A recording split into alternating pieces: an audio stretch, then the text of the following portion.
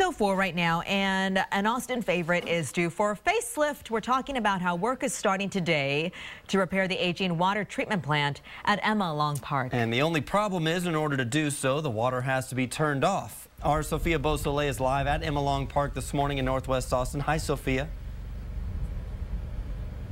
Good morning to you, Brian and Sally. So people who come to the park will find this sign, a notice telling them that all the water is shut off. And that's because of this water treatment plant. So the park doesn't rely on the city. It relies on itself for fresh water. And in order to make repairs, they have to shut it all off.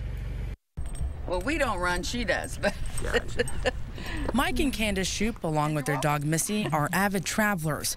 The Arkansas couple will take their Candyland camper to visit parks across the country. One of their favorites is Emma Long Metropolitan Park in Northwest Austin. you kind of rely on the places you're going to camp at. But now finding necessities like clean water at Emma Long Park will be more difficult. It's fine. There's nothing wrong with the water. It's just the fact that the plant that processes it needs repair. For the next 2 months, there will be no water, which means no restrooms, showers, water fountains, or utilities for camping. We'll replace a section of pipe here, or put another faucet in here, or, we'll replace, but it's just Band-Aids, and at some point, you can't keep putting a Band-Aid on an open wound. You're going to have to just do some surgery and fix it. In April, the state sent a letter to the Parks and Recreational Department saying its 28-year-old water treatment plant needed a makeover.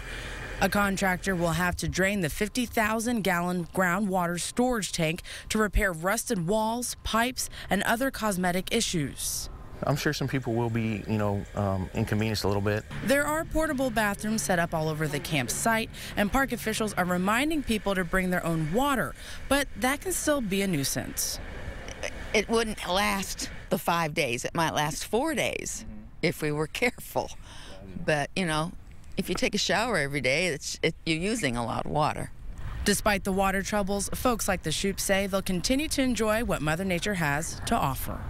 This is a beautiful park, guys. Anybody who doesn't know about this park needs to come out and see it after March. Now, park officials want to remind everybody the park is open. You can come and fish and do whatever you love to do outdoors. You just want to be prepared and bring your own water. Now, coming up in 30 minutes, we are going to talk to the ground supervisor and hear what he has to say about what you need to do to come prepared to the park. Reporting live in Northwest Austin, Sophia Beausoleil, KXAN News. Okay, sounds good. Thank you, Sophia.